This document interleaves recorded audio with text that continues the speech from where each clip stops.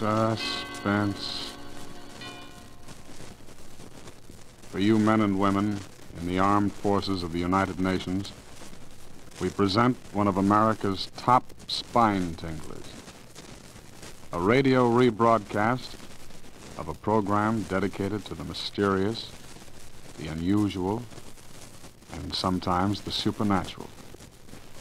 A program of suspense. The producer of Suspense asks you to almost believe that the following is true. Very well.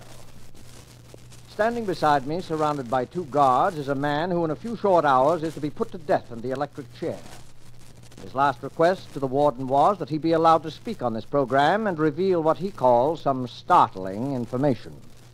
The warden naturally turned to us, and we at once complied, anxious at all times to do anything, however strange, that will hold our listeners in suspense.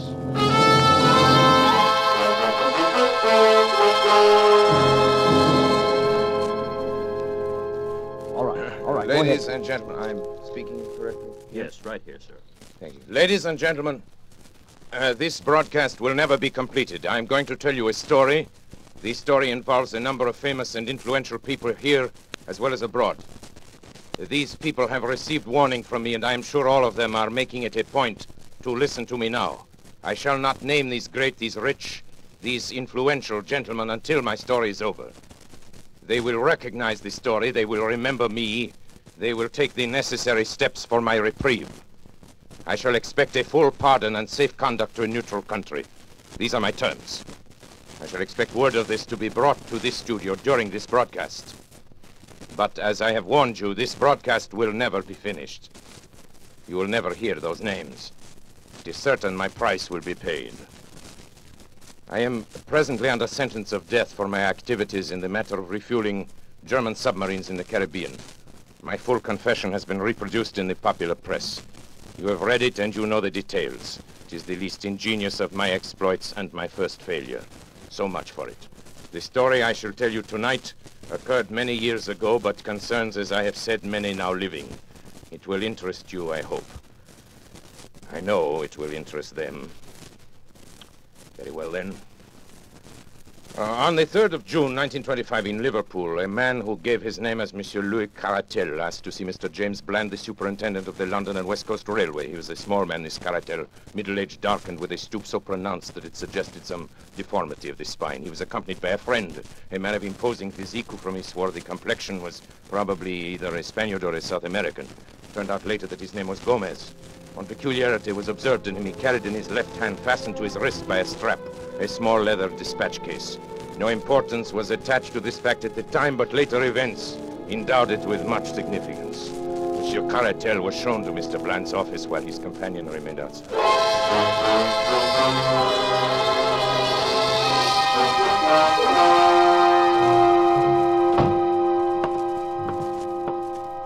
How do you do, monsieur?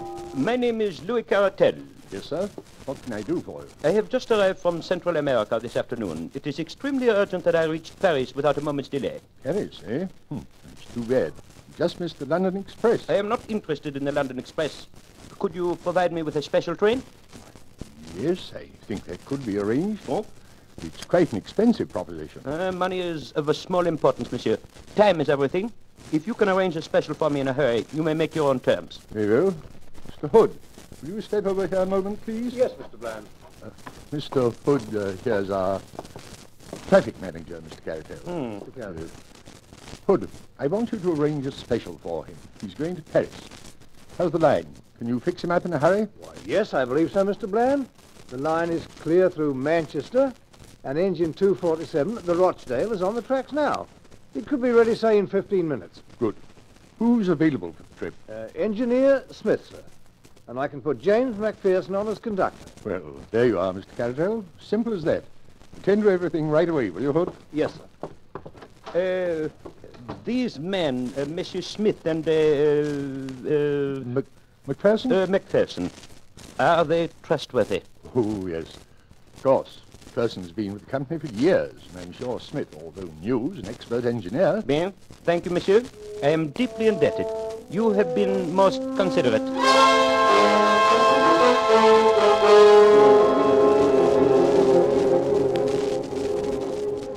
At 4:31 exactly by the station clock, the special train with Caratel and Gomez steamed out of the Liverpool station.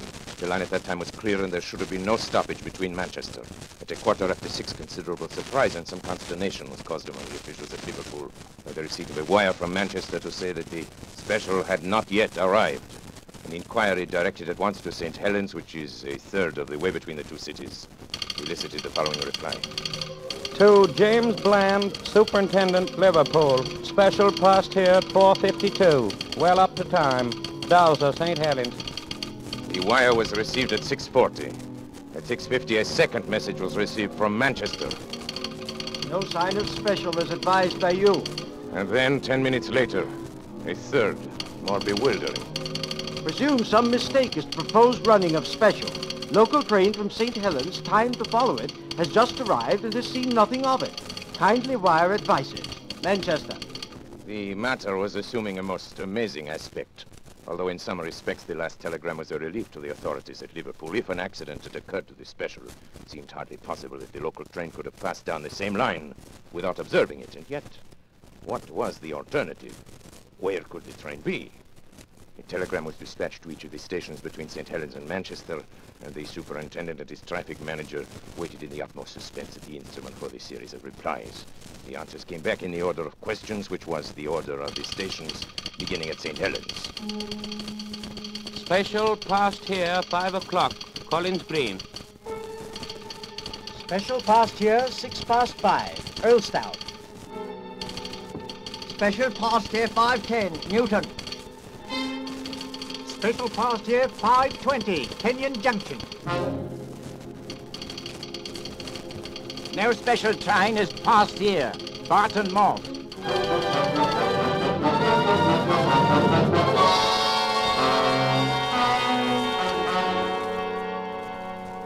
Hood, this is unique in my 30 years of experience. I can't understand it, Mr. Bland. The special has gone wrong between Kenyon Junction and Barton Moss. And yet there's no siding between the two stations. Special must have run off the rails, jumped the track. But how could the 450 Parliamentary pass over the same line without seeing it? There's no alternative, Hood. Absolutely must be so. Possibly the local may have observed something which may throw some light on the matter. We'll wire to Manchester for more information, and to Kenyon Junction with instructions that the line be examined intently as far as Barton Moss.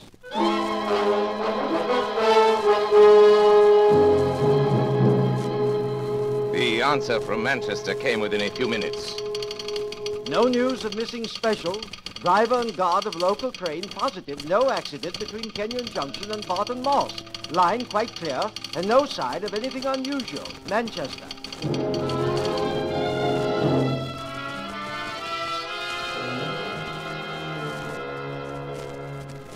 This is lunacy, Hood.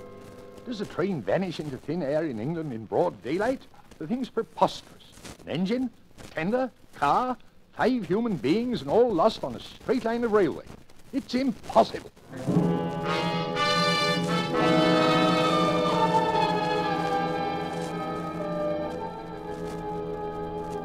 A month elapsed, during which both the police and the company prosecuted their inquiries without the slightest success. Mr. Bland, at the end of this period, offered his resignation. It was accepted. The affair remained unsolved. A reward was offered and a pardon promised in case of crime, but they were both unclaimed. Every day the public opened their papers with the conviction that so grotesque a mystery would at last be solved, but week after week passed by, and the solution remained as far off as ever. Then a new and most unexpected incident occurred. This was nothing less than the receipt by Mrs. McPherson of a letter from her husband, James McPherson, who had been conductor of the missing train. The letter, which was dated July 5, 1925, was posted from Mozambique, Portuguese East Africa, and came to hand upon the July 14th. My dear wife, I've been thinking a great deal, and I find it very hard to give you up. I try to fight against it, but it will always come back to me. I send you some money, which will change into 20 English pounds. This should be enough to bring you here. Things are very difficult with me at present, and I'm not very happy, finding it so hard to give you up. So no more at present. From your loving husband, James McPherson.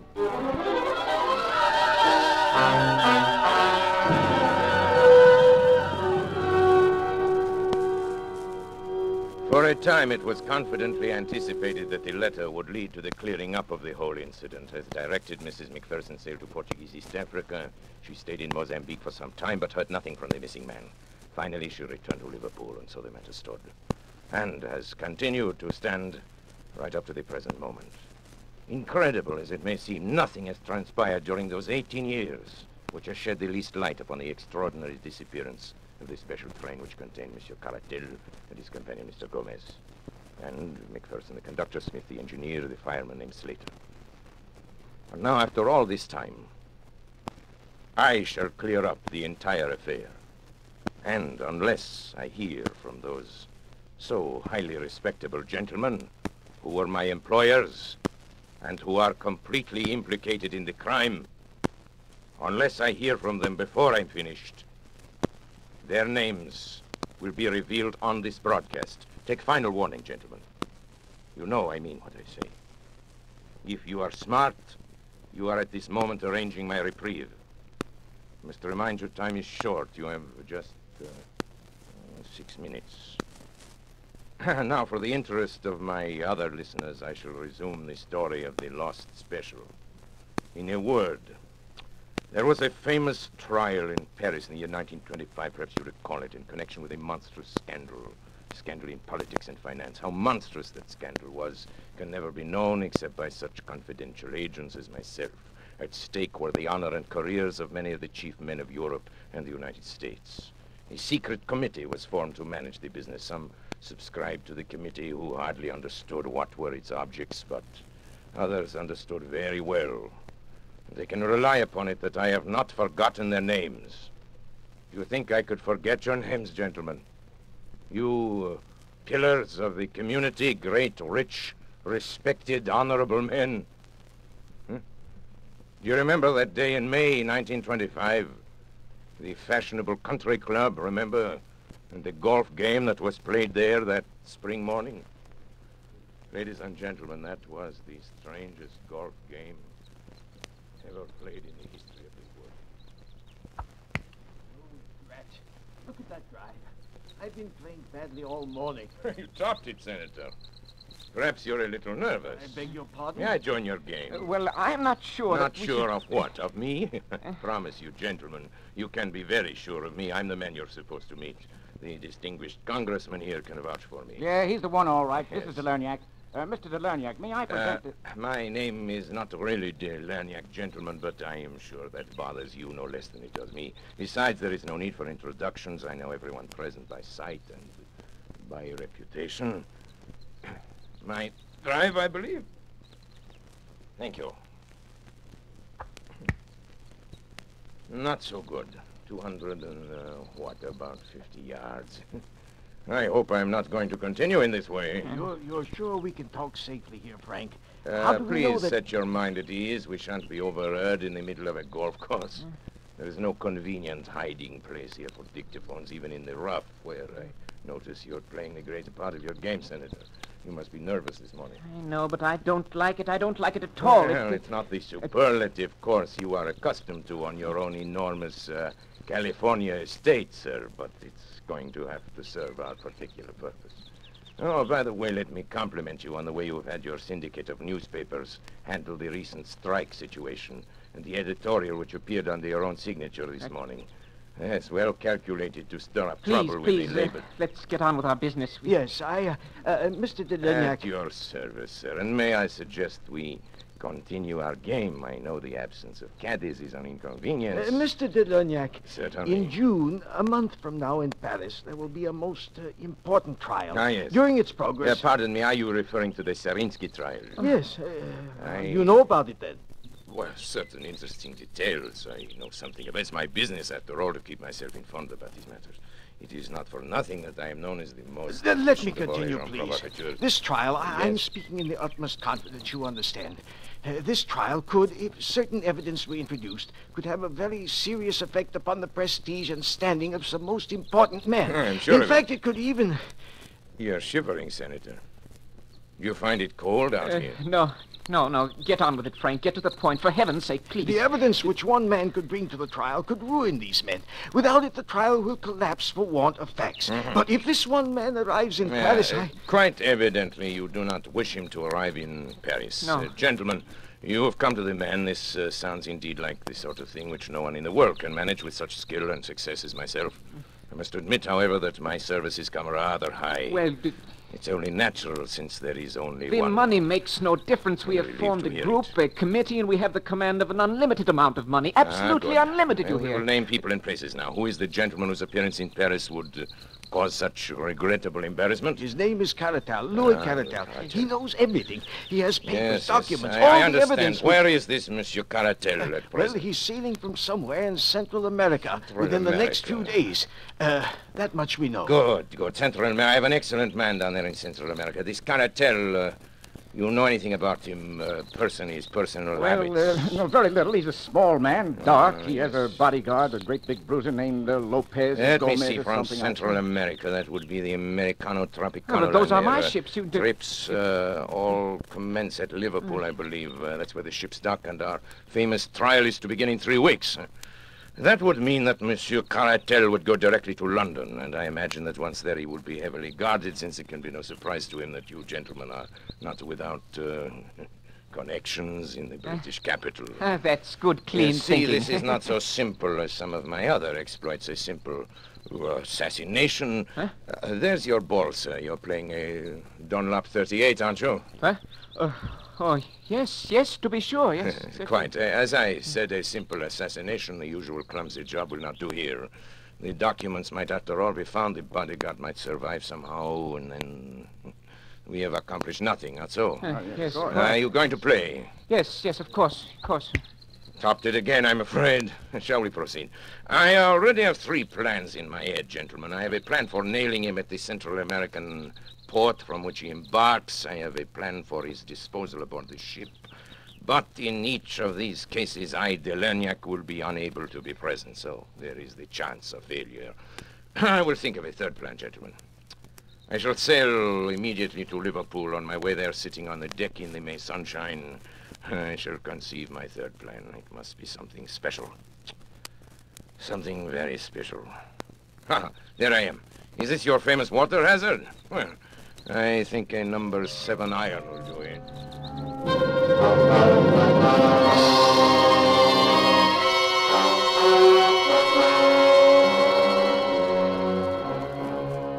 And thus I undertook to bring about the complete destruction of Monsieur Caratel, his bodyguard companion, Gomez, and his documents. Plan 1 was already out the window, as I found out the next day. Delerniac, White Sulphur Springs, Virginia. Baby Lou, unable to sleep last few nights, have sent him to visit Aunt Henriette. Will rejoin him on 21st. Love, Jenny. This telegram from Matagalpa conveyed to me the information that Caratel, possibly sensing danger, had moved from his hotel and gone to stay with friends until his ship sailed. So it was impossible to carry out the idea of the fire in the hotel. His ship leaving on the 21st was the Henriette. On my 4th day at sea, I heard from her. Delernac, Baron Carrier. Ship-to-ship communication from Henriette, Tropicana line. Presented Grace your box of chocolates. Louise has given up candy for Lent.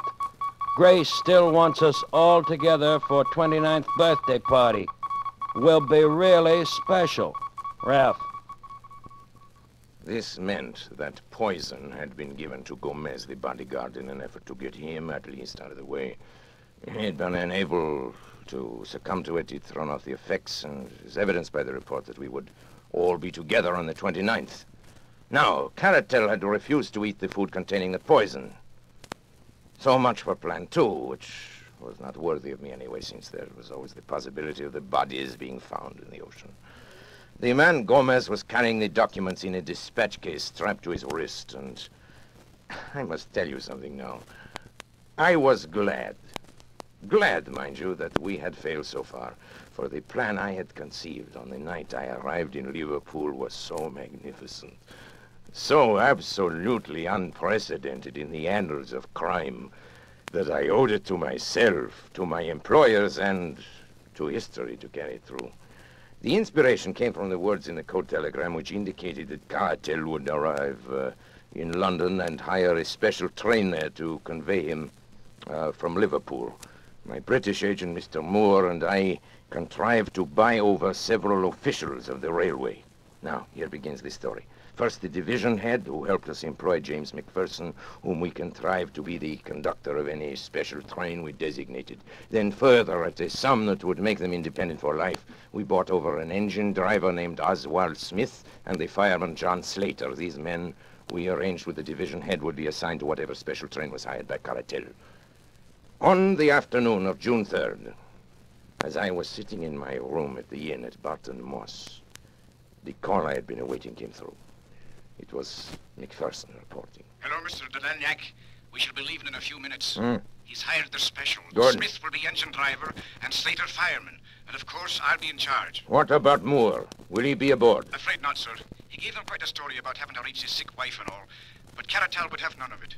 You said, though, sir, that it didn't matter. It does not matter. What time will you pass Kenyon Junction? Let me see, sir. If we leave the next few minutes, we should be there at 5:10. 5:10. It's a 49-minute run, sir. 45 minutes. I can make it, but delay all you can before you start. Yes, sir. I guess it's all up to you from now on. Best of luck, sir. Oh, here they come, sir. Goodbye.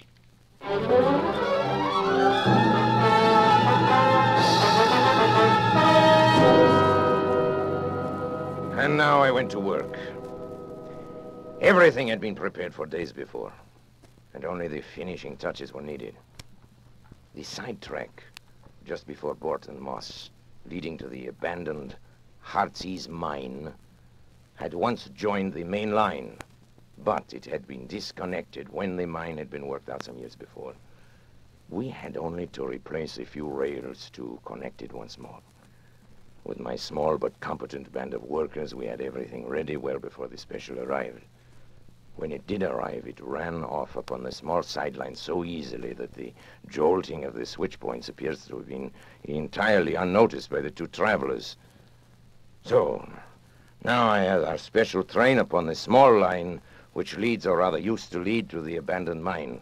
You will ask how it is that no one saw the train upon this unused line. I answer that along its entire length it runs through a deep cutting, and that unless someone had been on the edge of that cutting, he could not have seen it. There was someone on the edge of that cutting. I was there. And now I will tell you what I saw. The moment the train was fairly on the sideline, Smith slowed down the engine, and then having turned it on full speed ahead, he and McPherson, with Slater the fireman, sprang off before it was too late. It may be that it was this slowing down which first attracted the attention of the travelers, but the train was running at top speed before their heads appeared at the open window. It makes me smile to think how bewildered they must have been. What a catch must have come to their breath as it flashed upon them, that it was not Manchester that was awaiting them, but death. The train was now running at frantic speed, rolling and rocking over the rotten, rusty line, while the wheels made a frightful screaming sound on the corroded surface. I was close to them and could see their faces. Caratel was praying, I think. There was something like a rosary dangling out of his hand. The other, Gomez, roared like a bull, but was drowned out by the incredible noise of the train. He saw me standing on the bank, and when he realized he couldn't be heard, he beckoned to me like a madman, tearing at his wrist and hurling the dispatch box out of the window in my direction. Of course, his meaning was obvious. Here was the evidence that they would promise to be silent if their lives were spared. It would have been very agreeable if it could have been done so, but business is business. Besides, the train was now so much beyond our control as it was theirs.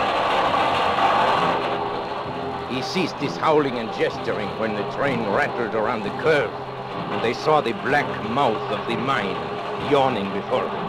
They were struck silent by what they saw, and yet they could not withdraw their heads. The sight seemed to have paralyzed them. I had wondered how the train running at a great speed would take the pit, and I was much interested in watching it. One of my colleagues, who had joined me there, thought it actually would jump it, and indeed it was not very far from doing so.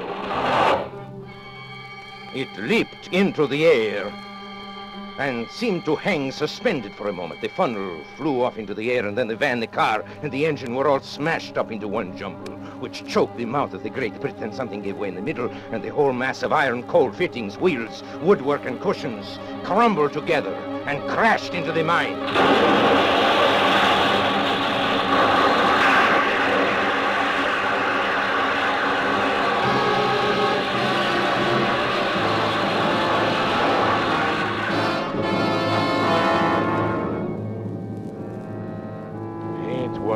Perfect. The deep, muddy water standing in the bottom of the pit 200 feet below responded to the intense heat of the engine boilers.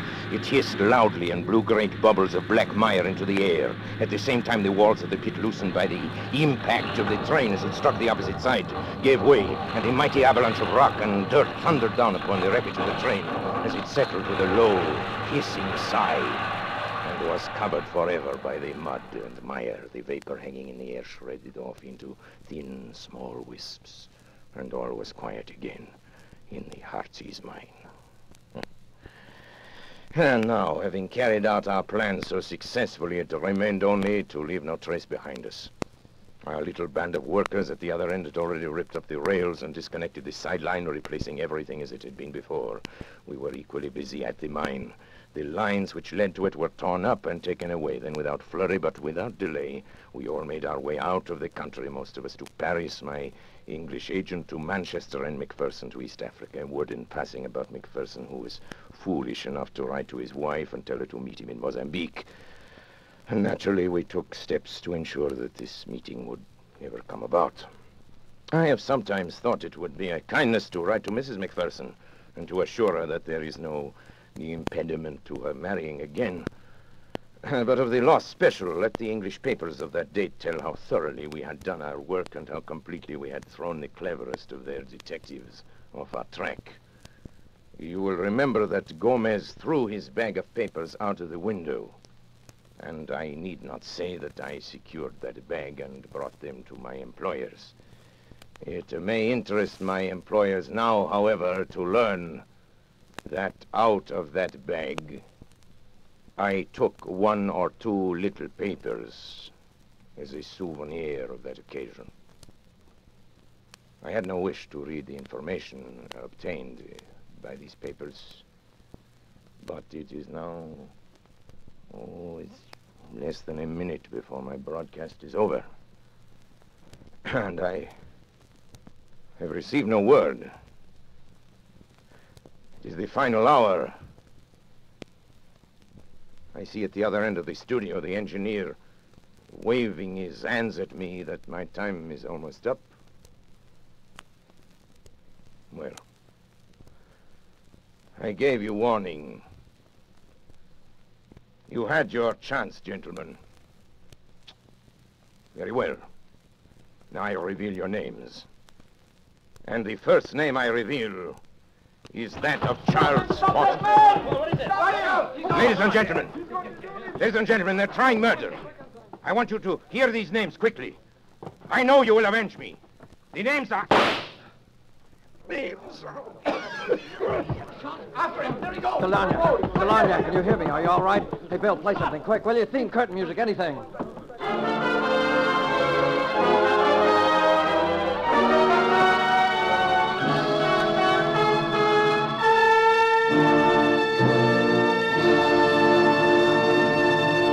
And so closes the Lost Special by Sir Arthur Conan Doyle, starring Orson Welles. Tonight's tale of Suspense.